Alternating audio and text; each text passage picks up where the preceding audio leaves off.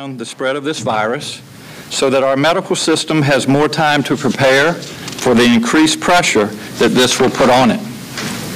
We must flatten that curve, but to do that, everyone must use common sense. Every single one of us has a personal responsibility in this situation. Every one of us has a role in being part of the solution. For example, that means do not go to St. Patrick's Day parties tonight. If you do, you are literally putting others at risk. We will get through this, but everyone must use good sense and good judgment. Today, we are announcing the following things. First, Virginia will follow the federal guidelines regarding gatherings of 10 or more people. As a doctor, I understand that this virus spreads through human-to-human contact, droplets from sneezes or coughing if people are too close, or they can be left on objects like door handles and our cell phones. That's why it's so important that people stay away from close contact. Second, we strongly urge those aged 65 and over to self-quarantine. Please protect yourselves. It is important that we make sure older Virginians in this situation can still get food, medicine, and other needs met.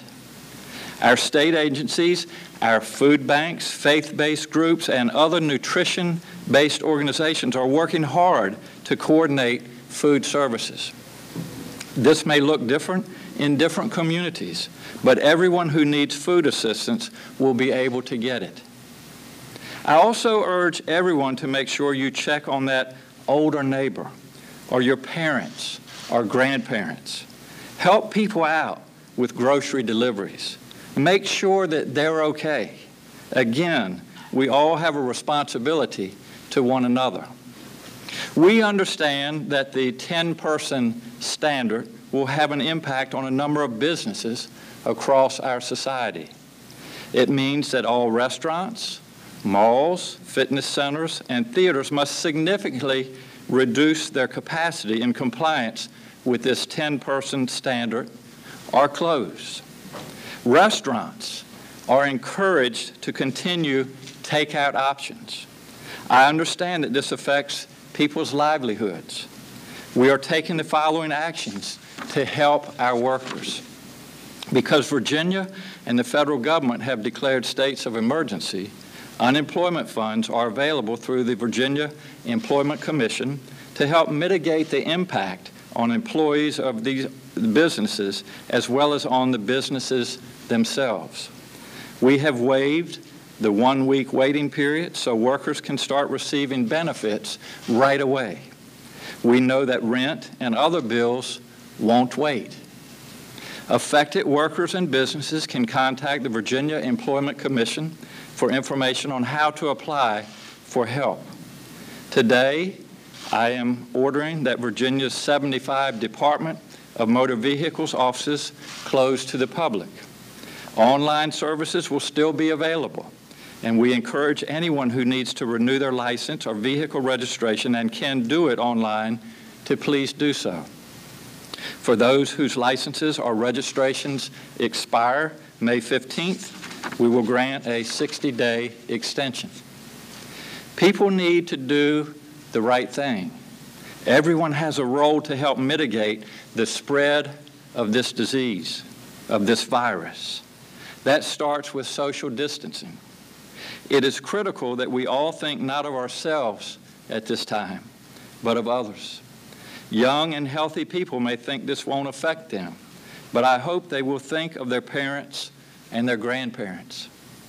And I urge everyone to think of their neighbors, their communities. Public health relies on every individual making responsible decisions. We all have a responsibility to each other. We can and will get through this difficult time, but we must work together to do so. Now we will hear from Virginia Health Commissioner Dr. Norm Oliver. Dr. Oliver, thank you. Thank you, Governor. As the governor said, we currently have 67 cases of COVID-19 in the Commonwealth.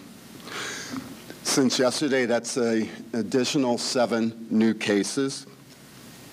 And we are expecting results on about 48 other tests that are pending in our state lab right now. And there are tests that have been taken and are being run by LabCorp, Quest, and other private laboratories. So that number will increase. The Virginia Department of Health will be posting at noon each day the numbers that we have in the morning, so that would be one way to check this. And in addition, of course, there will be these daily news briefings by the governor. Among the cases that have occurred since yesterday is one case in a long-term care facility. And this is very concerning. This is our first case in a skilled nursing facility. And we are actively investigating this case, working in collaboration with this long-term care facility to isolate and make sure that the infection does not spread to others.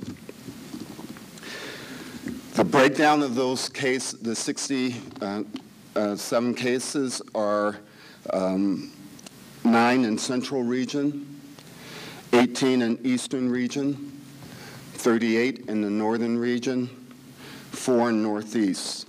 We still have no cases yet in Southwest.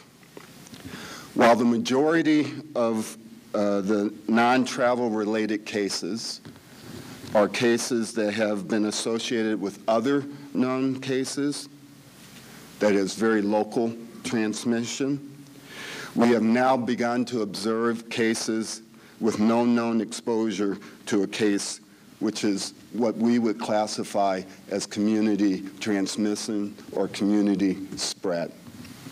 So the likelihood of community spread is definitely there.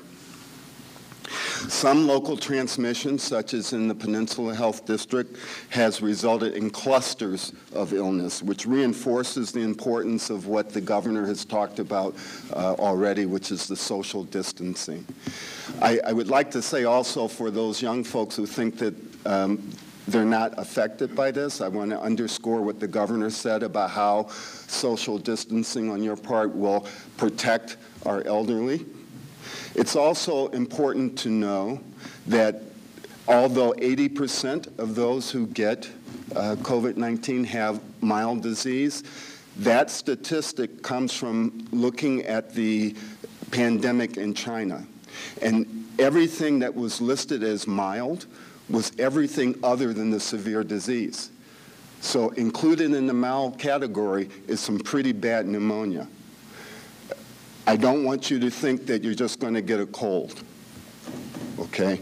This is a serious pandemic, and social distancing is therefore something that we all should do and take seriously for ourselves, for our loved ones, and for the entire community. We currently have testing capacity of about 300 to 400 tests.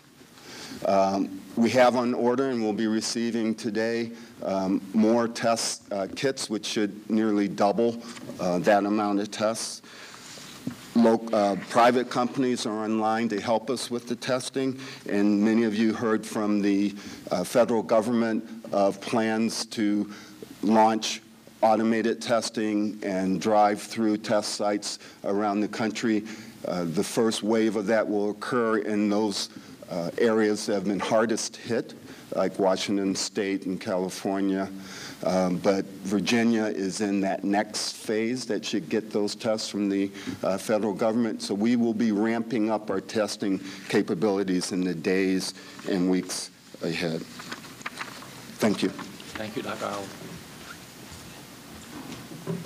Well, in closing, I want to reiterate that it is everyone's responsibility to use common sense at this time.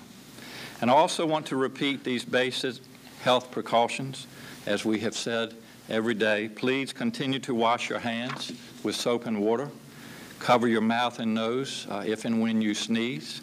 Stay at home Let me repeat that. Stay at home if you feel sick, and avoid touching your face. I thank you all again for being here. As I said at the opening of my comments, we will get through this together. We live in the best state in the best country in the world, and we intend to keep it that way. So I'll be glad to take your all's questions. Henry. Governor, talk about drive-through testing. We've seen some with Sierra right now. Yes. How do we see work that these days? Yes. I think a lot of it, Henry, depends on the capacity. And certainly, we have a limited number of tests available still. So I appreciate your question. And so individuals that will drive through these facilities will still be screened. They will be asked about recent travel. They will be asked about contacts. They will be asked about their symptoms. Do they have a high fever? Do they have a cough? Do they have shortness of breath? And if they meet the screening criteria, then they will be tested. If they don't, then they won't, again, just because we don't have the number of tests. But I would reiterate what Dr. Oliver said. Each day is getting better. And as you heard last night or yesterday evening from our president, we intend in the next week to have 1 million tests in the country. So every day is better, but we still don't have as many as we need. So I want people to understand it's not just everybody drive up and get tested. There still will be a screening process. Yeah. Governor, the health commissioner noted we don't have any cases in Southwest Virginia at the moment. And some people might be inclined to go out tonight and party. Don't really go out and do more than they should.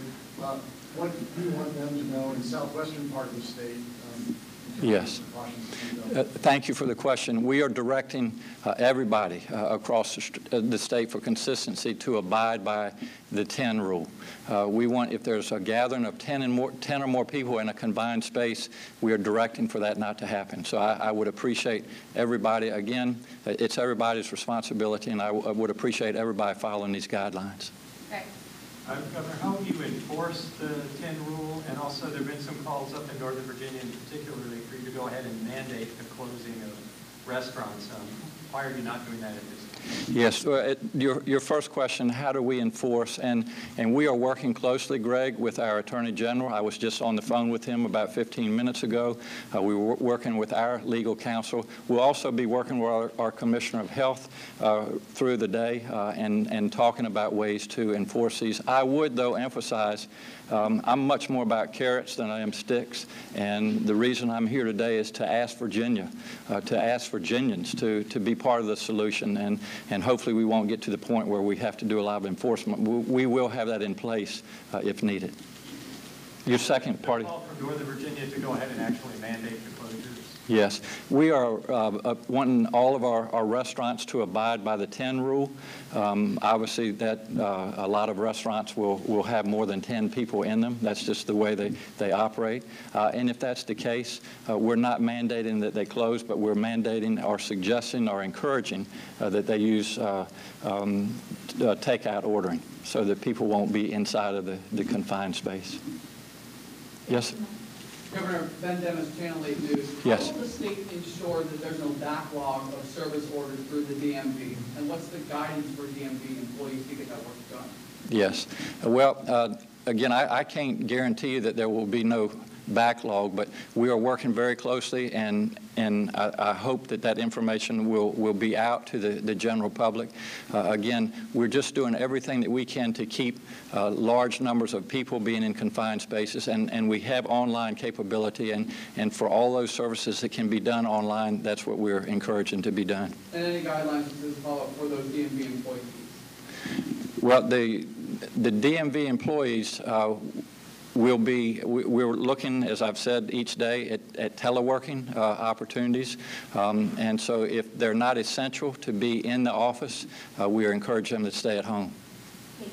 I have a question. In terms of hospital beds, yes. How many cases of COVID-19 is the state prepared to handle with its current capacity, and what is that capacity? Yes. I'm going to let our Secretary of Health address that.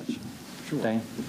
Thank you, Governor. We are working together, the Unified Command in support of the Governor, with the Virginia Hospital and Healthcare Association to understand exactly how many beds we can push into service. Most hospital footprints have rooms that were that they don't actually operate the number of licensed beds, for example, and obviously the need will drive waivers on licensure and making sure we have the high standards, but understand treating patients is our most important priority. So we are, again, studying what this is going to look like in Virginia. And working with our private partners to see how each one, whether it's VCU Healthcare or Centera or Centra, how each one can expand their capability, how they can convert, for example, operating rooms that have ventilators into care areas when they cancel elective surgery, should that be required.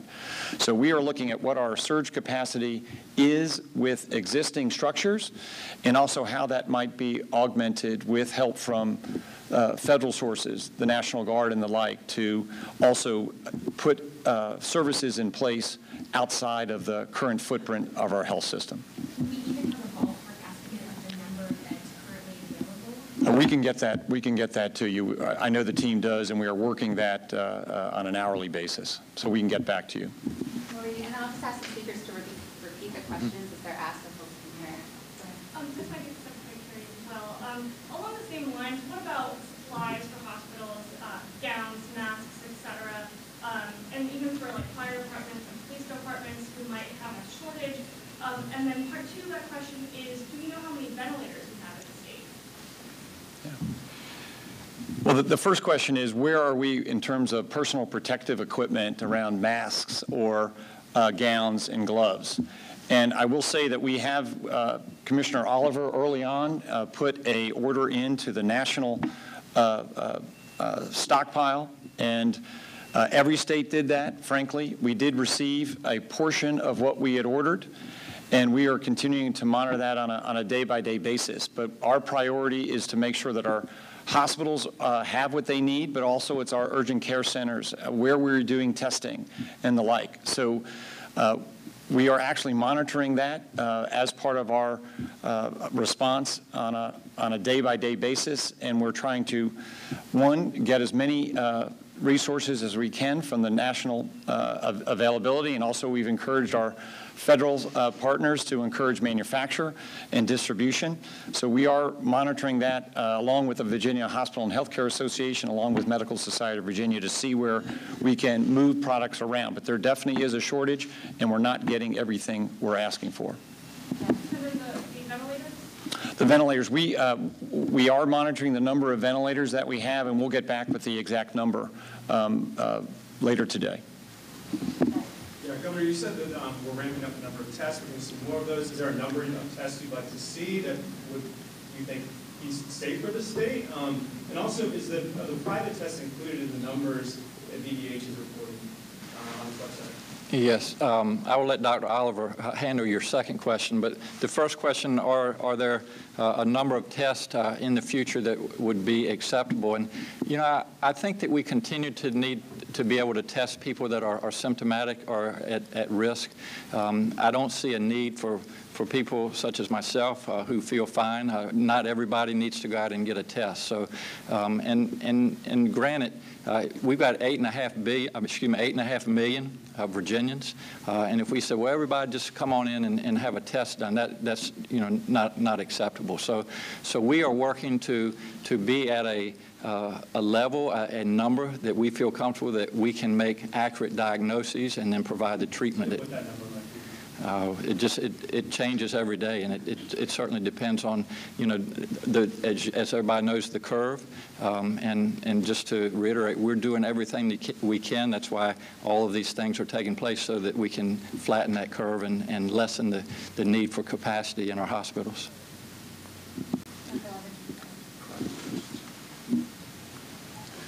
The numbers of the second question you asked was whether or not the tests that are being done in private labs and the results of those tests are known to VDH. We've worked out agreements with LabCorp and Quest to receive reports on their testing, and we do include those numbers in our reporting.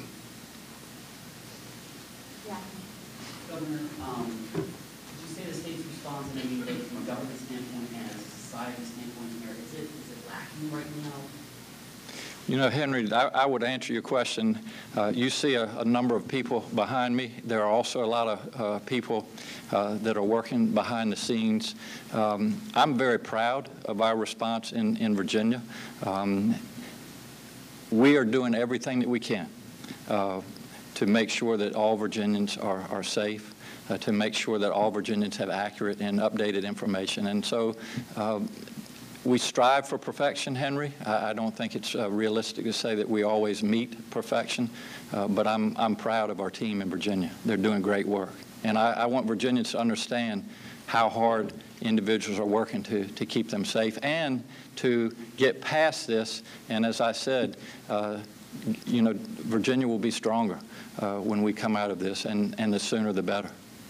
We got time for the last question. If you have, do you have, as a follow-up about restaurant closures, you know, what is the sign that you're looking for in order to close down restaurants statewide? What is your, you know, kind of what do you think it would take? I don't think that we'll change from where we are today. I mean, there's always that possibility, but you know, I'm going to use a number that I learned of yesterday. Over 45% of Virginians get their meals in restaurants, and so I think we've got to be very careful, very prudent. Again, we want to keep Virginia healthy, but we also know that they need to eat. They need to have adequate nutrition. And so we're going to stick by our policy that I just outlined, that we're encouraging, directing 10 or less people to be in a confined space. And in the meantime, if people exceed that, if restaurants exceed that, then they will use carry-out to provide nutrition to individuals. What about restaurant workers? Is there any plan in place for people who are going to lose shifts and lose money? Yes, and again, that goes back to the announcement from the Employment Commission that if individuals are out of work because of you know, what we're mandating, then unemployment benefits will be allowed to them. All right, we got to head out. Thank you. Thank you all so much again for being here. Thank you all. Thank you very much. Folks get up there.